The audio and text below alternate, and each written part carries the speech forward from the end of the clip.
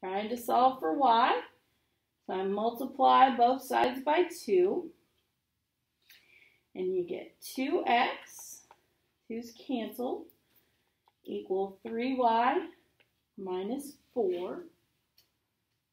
Donna, now what? Yep. Add 4 to both sides.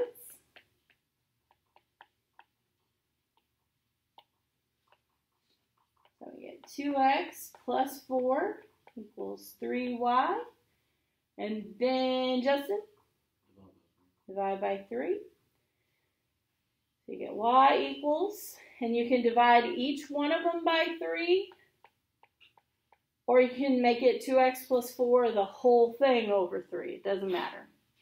It's the same thing either way. So, or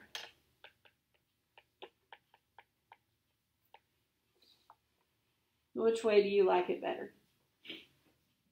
Left or right? The right? Okay, let's do that one then. So, I still have one more thing to do, Shelby. What is it?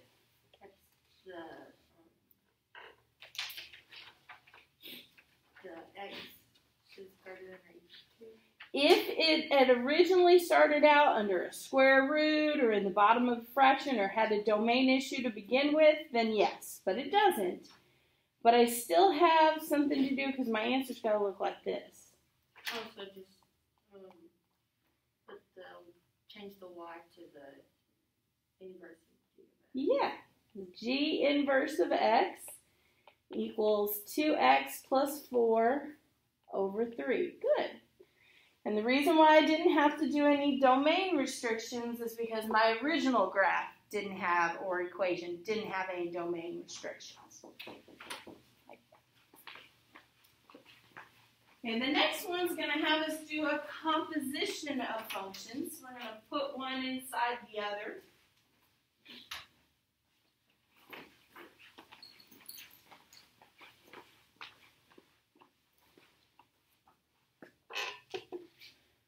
So we're going to find g of g inverse of x.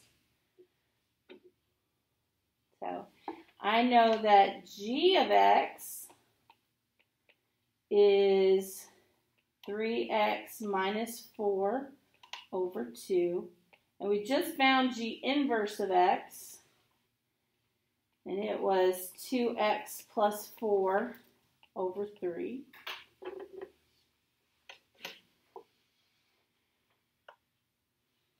So the one that's on the inside, I put inside the x for the other equation.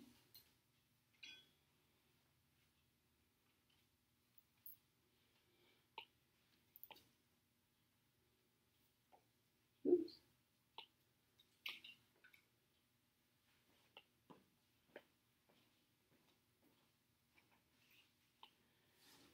So I'm going to replace that x with 2x plus 4.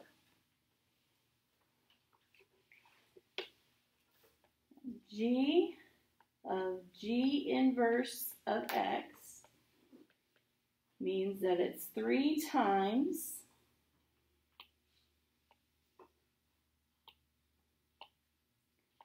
two x plus 4 over 3 minus 4 all over 2. Looks nightmarish, but a lot of stuff's going to cancel out. Life's going to be great again.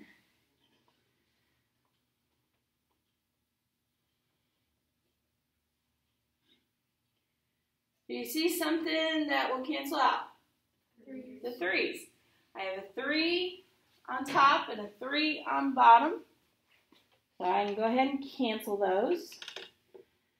That gives me 2x plus 4. Then I have a minus 4 over 2. What else cancels? The 4's. So I have 2x over 2. What else cancels? The 2's. So that gives me x. Interesting. So g of g inverse is x. Nice. Remember in this? You did this in Algebra 2.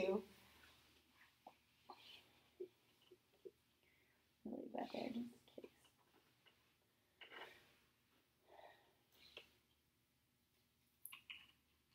All right. We're going to find G inverse of G of X. So it's going the other way. G inverse of X was 2X plus 4 over 3. And G of X is 3X minus 4 over 2. And we're just substituting it backwards, the other way. So I'm going to put G of X in for X.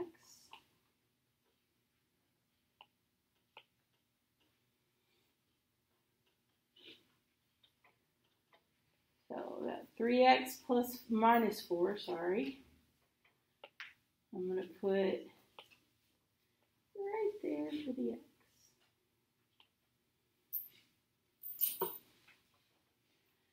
And G inverse of G of X equals 2 times 3X minus 4 over 2. All I'm doing is replacing the X with what's pink. Then plus 4 all over 3. It looks different than the other one because we've replaced it differently, but the same stuff's happening here. Something that cancels? The 2's. So I get 3X minus 4 plus 4 over 3. Then what cancels?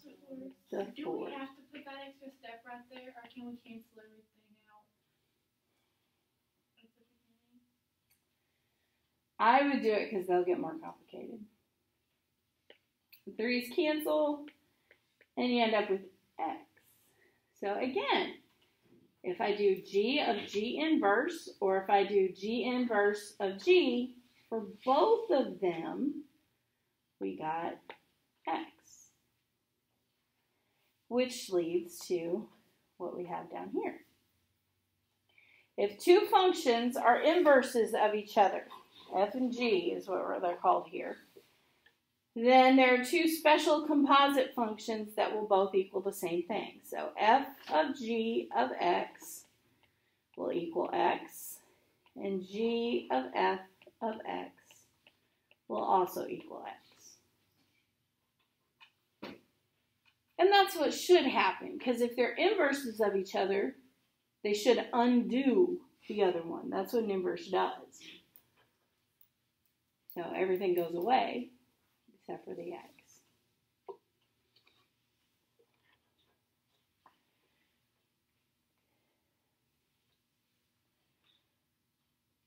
So for the bottom two examples, I'm going to work through whatever I can get through, but after this you should have no troubles, even if I don't finish this, doing homework 14.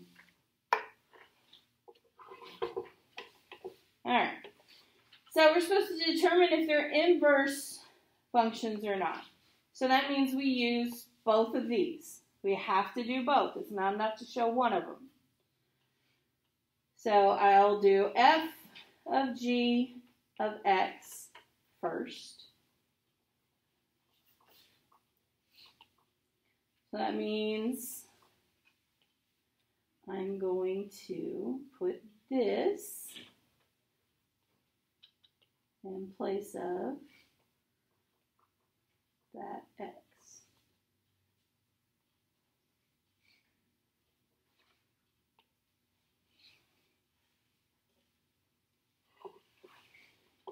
So that's 2 parentheses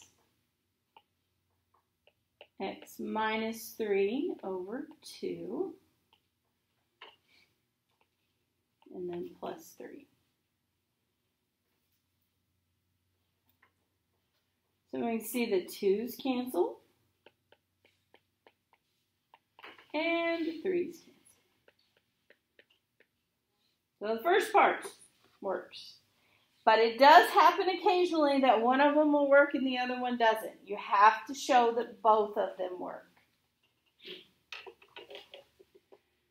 So g of f of x needs to also give me x. Let me get rid of the pinks here. This time I'll do blue. So, in place of this x, I'm going to put this.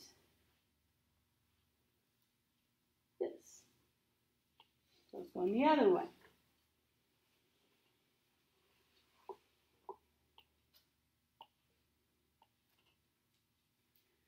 So I have 2x plus 3,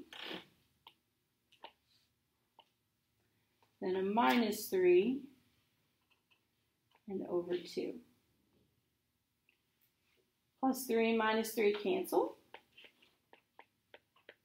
2's cancel. Sure enough,